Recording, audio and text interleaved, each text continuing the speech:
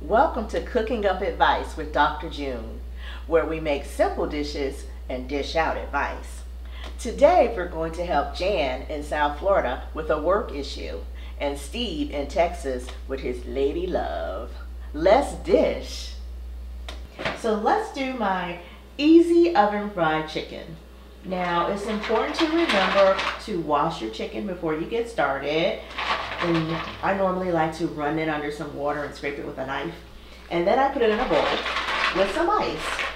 Now why do I put it in a bowl with ice? Because it helps to make the juices a little more solid. You know how sometimes that blood runs out?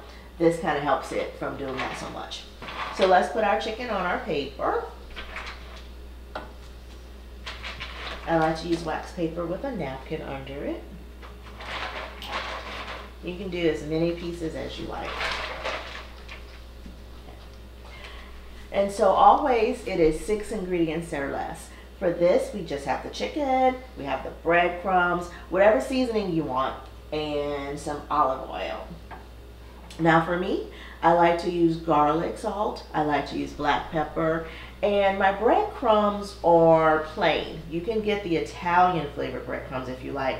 Sometimes I use both. But this time I'm using plain breadcrumbs because I'm going to use my own seasoning, which will include rosemary, garlic, and some red pepper. Okay, so it's always important to have that little extra on your breadcrumbs.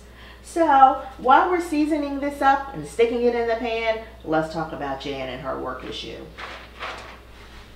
Jan said that her boss seems to be a micromanager. Her boss is coming to her office door every hour or so and asking her questions and checking behind her work, and it's just beginning to be a little bit too much for her.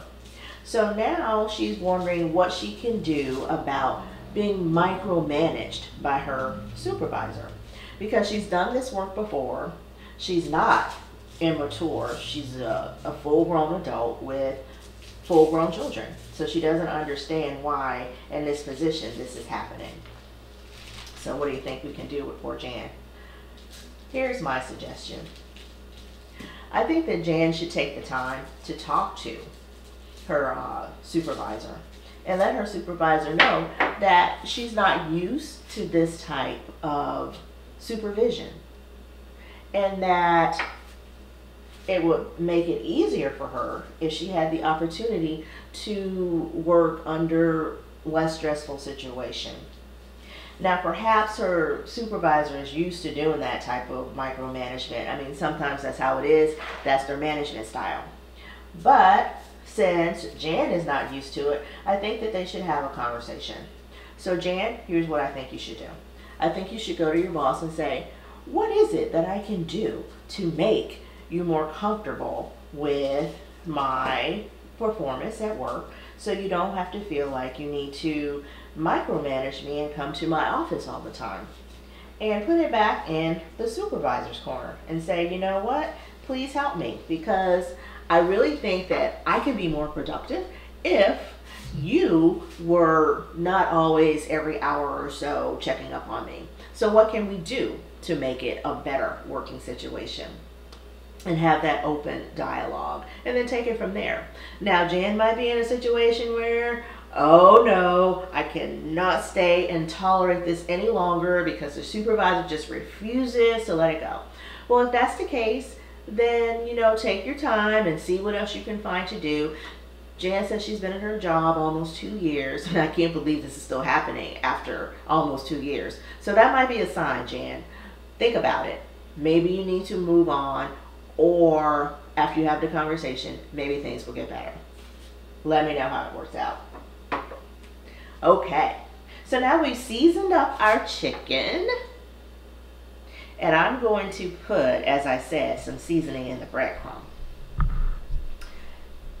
And it is rosemary, garlic, and some red pepper. I love both of those seasonings. Now, I don't dip mine in milk or egg. Some people like to dip theirs in milk just for the moisture. That's up to you. That's an extra step you can do. If you choose to do egg, make sure you beat it with a teaspoon of water. and dip it in there. But I just stick my chicken right there in the breadcrumbs and roll it right in there. And you see, it gets it right all over it, just like that. And then I stick it in the pan. There we go. Some of the breadcrumbs may fall into the pan. That's perfectly fine. Because we're going to put some olive oil in there, and that's going to make it moist and juicy. And it's going to be delicious. And it's just so easy. Easy breezy.